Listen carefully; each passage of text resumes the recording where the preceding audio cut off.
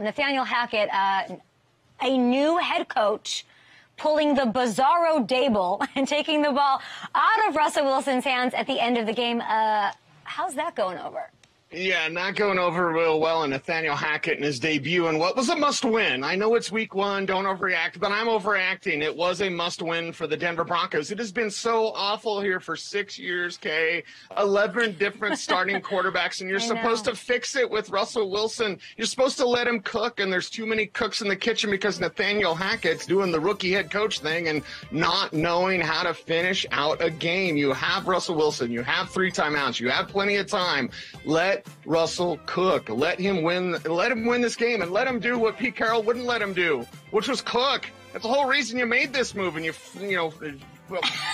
push away your future. I'm so upset I can't even talk. I get it. Mortgage your future for this guy. Let him go out there and win